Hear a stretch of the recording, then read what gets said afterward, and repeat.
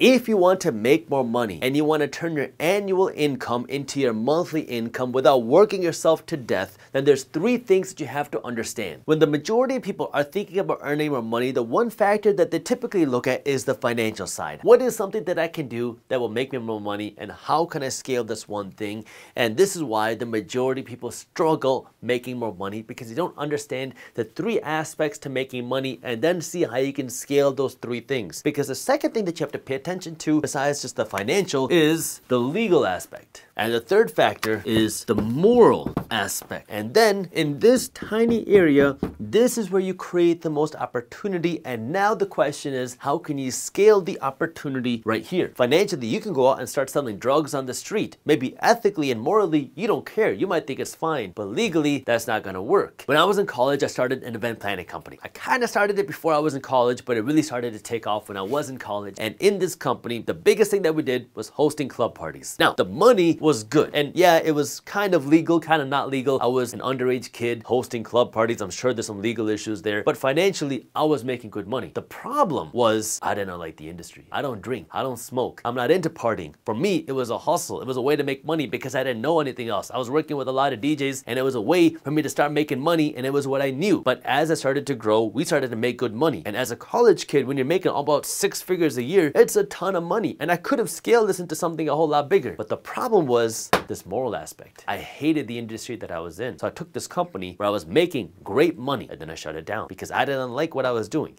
It didn't sit well with me. And after a couple of years of doing it, well, I stopped caring. I didn't want to keep doing it, so I shut it down. So I had the financial aspect, and yeah, I was on the borderline legal and not legal stuff, but financially it was good, legally let's assume it was good, but morally it didn't work for me, so I could never scale it into something that it could have been. Now, just because something is legal and just because something is moral doesn't mean that you're gonna be able to make any money from it. You have to make sure that you can actually scale this income. Like, I could go out and start a bedtime reading service where every night I come to your house and I'm gonna read you a bedtime story to help you fall asleep. That's legal, it's moral, but I'm probably not gonna make any money. The only person that's gonna buy this is probably gonna be my broke cousin Bunty. So you have to understand now, how do these three aspects play together? For a little bit of time, more than a decade ago, I was selling things on Amazon and eBay. And this is before Amazon FBA was cool. This is before it was super popularized to sell things on the internet.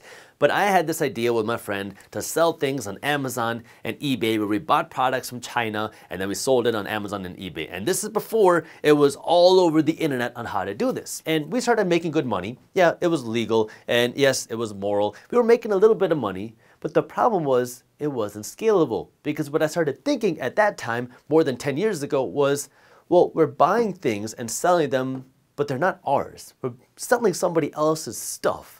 And what's stopping somebody else from undercutting us? And then we had the issue of, well, what happens if we're selling products and then the person who's selling us the products stops selling them to us? Then our business shuts down. And then we had the issue of, oh my God, what if the manufacturer who's selling us products is lying to us and they're not authentic products? That was an issue that we ran into, which is one of the reasons why we ended up shutting down the business. But what I saw was, yeah, it was legal. Yeah, it was moral. And yeah, we were making a little bit of money, but the scaling part of the business was not there. We didn't have any real product. We didn't have any IP. We didn't have anything that we could scale because we were so reliant on everybody else, but we had no way to secure our own financial future with it. Because if anybody shut us down, if Amazon shut us down, or if our manufacturer shut us down, well, now we're done. And if we were to gain any sort of market share, well, then the bigger players would want to come in and they'd want to take our spot and undercut us, and we'd have nothing that we could do. So yeah, it was legal, it was moral, but we had no financial scalability. So if I really wanted to make a lot of money, it would be extremely difficult, nearly impossible to do that, because I own nothing and I control nothing. The moral side of earning more money is the most personal. I don't smoke, I don't drink, and I had a lot of opportunities to get into the weed business as soon as it started getting legalized in my state, but I didn't do it. Yeah, it was financially great. It was legal, But morally, it didn't sit right with me because I don't smoke. Now, if you smoke, that's fine, but I don't. And I don't want to promote smoking. I don't want to promote drinking. I don't want to promote that type of thing. So morally, it didn't sit right with me, although I could make a ton of money. The people that were pitching these weed businesses to me years ago when it first became legal are making millions of dollars now, but I chose not to do it, not because of this or this, but because of this. Now, when you find that hybrid right here, when you find this opportunity right here, now the question is, how do you scale it? That way you can earn even more money without it relying on you. And the key thing here is value. How much value can you provide? Because when the value that you provide exceeds the cost of whatever it is that you're selling, well, you're gonna have a much easier time selling this product to make that money. If you can provide more value, you will be able to make more money. And this is one of those things that gets thrown around all the time. Just provide more value, provide more value. The reason why doctors make more money than cashiers is because doctors provide more value. But when it comes to actually implementing it, that's where it gets hard. How do you actually provide more value with whatever it is that you're doing? And this is now where you have to be creative. You generally have two different extremes when it comes to value. You have the value of luxury, and then you have the value of cheap. And you have to decide where on the spectrum that you want to be, because in the middle, well, there's not that much value. The value is on the extremes. I have a lot of family in a state in India called Punjab. And when I go to India, well, growing up, I would always look for the cheapest tickets. How do you get to India as cheap as possible? And so you'd always look for the airlines that are offering the cheapest and most affordable discount tickets to get to India. That's the discount side, the cheap side. Well, on the alternative, now when I go to India, I'm not looking for the cheapest tickets. I'm looking for tickets that are going to provide me with more value. I want a seat that's going to be able to lay down. I want a pod. I want to have the space that way I can sit comfortably. This is going to cost me 5-6 times more than what a cheap ticket would cost me, but I'm not looking for the discounted price. I'm looking for the value. You have very few people that are saying, you know what, I want an average ticket. I want to look for the average flight that where I pay more than what the cheapest would cost, but I don't want to pay for the highest stuff. I want something completely average. Most people are either saying, I want the discount ticket or I want the nice seat. Now the question is now, how do you do that? And we cover these types of things in Business Briefs, which is my free business newsletter where every day my team is breaking down what's happening in terms of business trends and innovation and funding. That way you can stay up to date as an entrepreneur of what's happening in the business world. That way you can make smarter decisions in your business. So if you have a business, if you are an entrepreneur, I highly recommend you join Business Briefs because there's so much information packed into these emails and because it's completely free. So if you haven't joined Business Briefs yet, I'll put the link to how you can join Business Briefs down in the description below. But in order to provide this type of value, you have to make sure that your target customer is aligning with who your product is for.